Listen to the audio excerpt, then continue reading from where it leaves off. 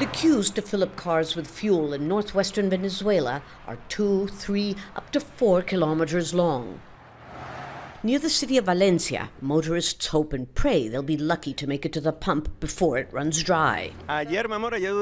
Yesterday, I was in line for 6 hours and couldn't fill up.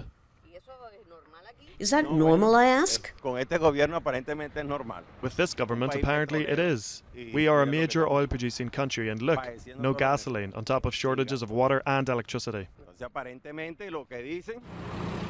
The further you go from Caracas, the harder it is to find petrol.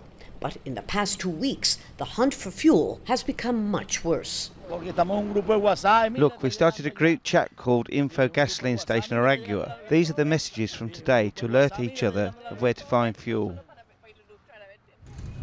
There's several causes for the crisis, say industry experts.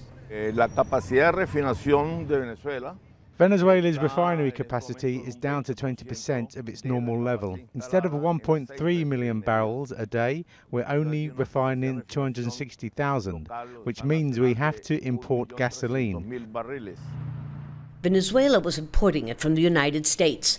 But as of April 28th, the U.S. government stopped all sales, not just of fuel, but of the additives needed to make the petrol that Venezuela is still able to refine at home. And then there's the chronic problem of price distortions.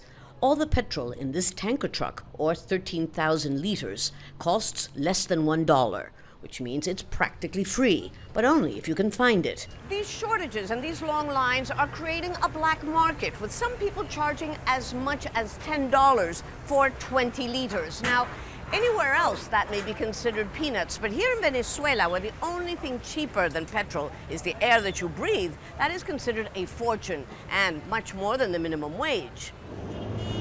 The shortages have not yet impacted the capital, Caracas, but experts say it may not be long before they do. An irony that escapes no one in Venezuela, the country with the world's largest oil reserves. Lucia, Newman, Jazeera, Valencia, Venezuela.